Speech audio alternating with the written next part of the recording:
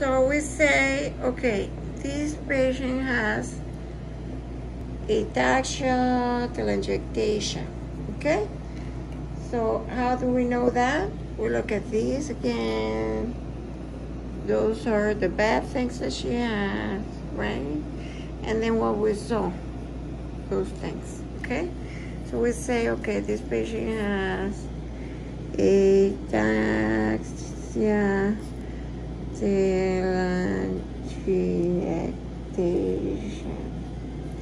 And then they mention other things that can come out in another questions, okay? So we're not gonna go over that just now, but we can say, okay, this is, we have respiratory tract infections because there is IgA deficiency, all right? And what else can we say? This is an autosomal recessive condition caused by a defect in the AT mutated gene. AT is characterized by what we said, okay? And just remember the IgA deficiency in T-cell immunity. Last patient have a distinct spider angioma termed telangiectasia, okay, in the eye. And here's the picture, and that's it. So all these things, maybe we can add the ATM gene mutated right here. ATM gene mutated,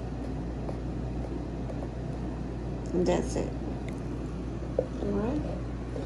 Now, the other question is, which phase of the cell cycle is affected by ATM mutation? And then we go, those are the cell cycle phases, okay?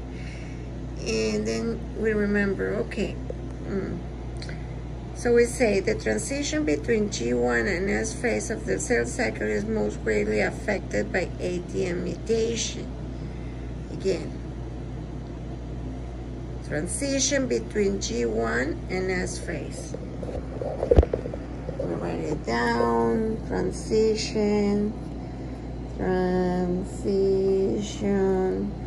between G1 and S phase of the cell cycle.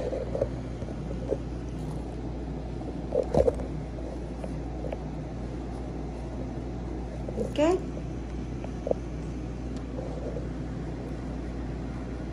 That's it.